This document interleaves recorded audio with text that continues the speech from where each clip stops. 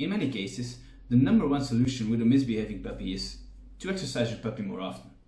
When your dog has too much energy and you're not providing them with a way to get rid of this energy, they will find a way to do so themselves. In many cases, you won't like the way they do this. That's also why puppies tend to get these energy spikes in the evening called the zoomies. It's just a way for them to get rid of this energy.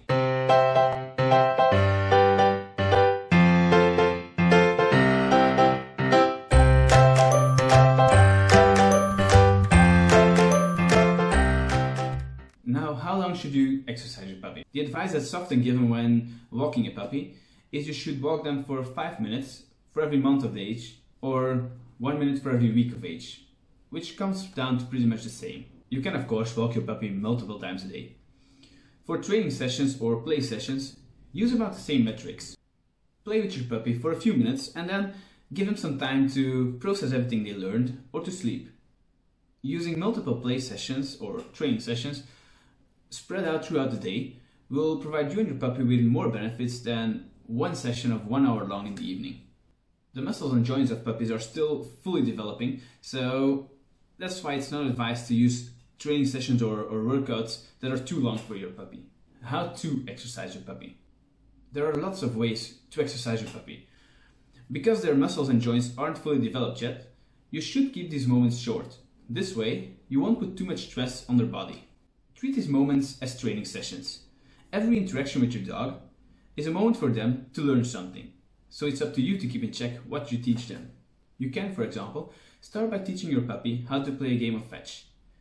You can start out by a game of tug of war to let them know that it's fun to bring their toy to you.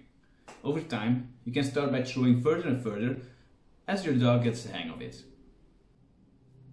You can find a more in-depth guide about how to teach your dog to play fetch over here. Even a walk can be beneficial for draining your puppy's energy.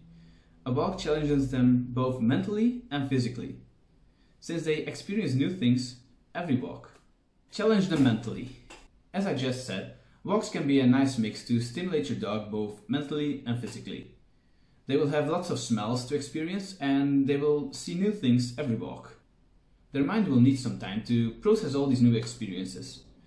That's also why dogs that didn't go outside a lot early on in their life tend to be tired even after very short walks. Another way to get rid of some of your puppy's energy that can be fun are mental exercises. Trick training, for example, can be very fun for both you and your dog. You can compare this to studying for an exam.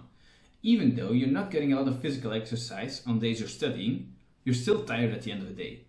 The same goes for your dog. Stimulating them mentally by trick training, for example, will also be very fatiguing. You can also combine the mental and physical aspects. You can, for example, do some basic obedience training, like a sit, a down, a stay, and then reward them with some playtime, some running, tug of war. Since you know your puppy better than anyone else, you should be able to determine whether your puppy needs more exercise or is overly tired. Since not every puppy is good at deciding for themselves whether they need some sleep, this is up to you. You should provide your puppy with enough rest time in between play sessions. Don't forget to hit the subscribe and the like button if you like this video.